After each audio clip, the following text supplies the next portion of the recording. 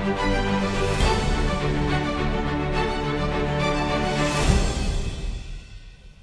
everyone, Allison Berger here for Blockchain Global News. I'm at TokenMatch in New York City, and I'm now sitting with the CEO of ImpactPPA, Dan Bates. Thank you for joining me. Thank you, Allison. Good to be here. Good, I'm glad to hear that. So tell me a little bit about ImpactPPA. So ImpactPPA is a renewable energy company. Okay. And what we do is we generate electricity from wind and solar, and we manage that electricity from generation to payment on the blockchain using mobile devices. Wow. Primarily, we work in developing nations all around the world. Okay, so are we in development? Are we already out there? We're out there. Yeah. We're out there, yeah.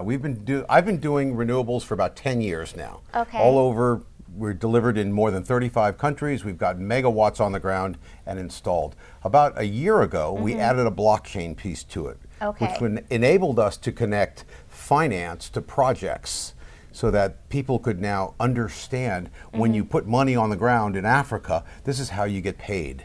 So how have you seen it change, not only within the 10 years, but within adding blockchain to it? Exponentially. So being able to provide a clear payment rail, so the end user can now buy electricity on an as-needed basis, prepay, using their cell phone, much like the way they transact in Africa on the M-Pesa platform.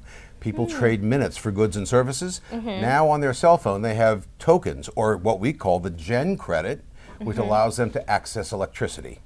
So what market will have the most impact with this? Oh boy, the world.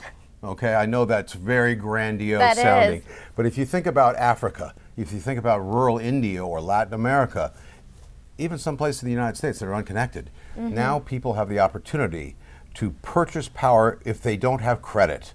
You get a bill at the end of the month, right? Tells you how much power you used and what you got to pay.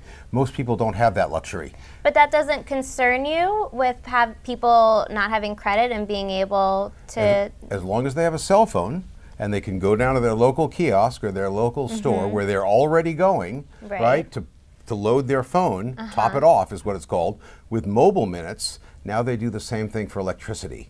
So they can now have power at home, giving rise to education, better health care. Something as simple as a fan, being able to charge your cell phone. Those are things that are quality of life improvements that you and I take for granted. Right. This way, people can now have access to energy, which gives rise to improvements of societies, right? Everything. Yeah, everything. That's great. So what has the reaction been so far today at TokenMatch? The reaction's amazing, right? We've met really great people, have had wonderful conversations about what we're doing, how we're deploying.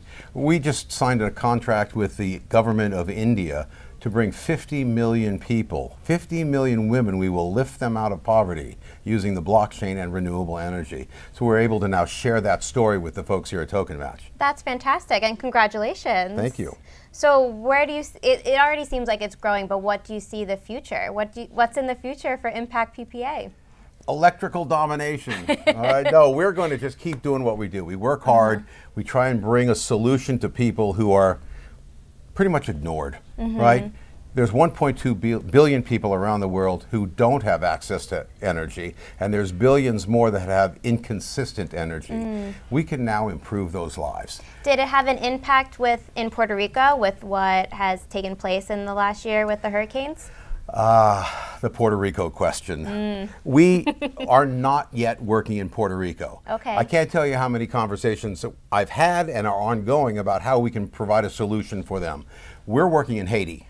Just down the Caribbean from Puerto Rico is the west coast of Haiti, which was wiped out by a hurricane 2 years ago, Hurricane Matthew. Same situation as Maria, right? But these people have been ignored. 2 years later, they still don't have power. We turned the lights on in a city called Les Ewa about 2 or 3 months ago. First time in 2 years.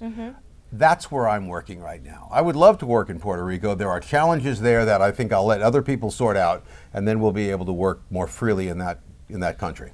I like the sound of that. That would help. Yeah, yeah. But it sounds fantastic. So what do you think people are walking away from today at TokenMatch? Or what are you walking away with? I'm walking away with just a good experience of meeting people who are interested in blockchain, the reason we're here is we're all looking for money, right? looking for investors to come in and support our vision, our dream, our technology.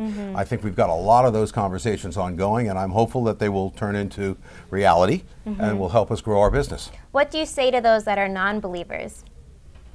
Is this live television, or can you beep it out?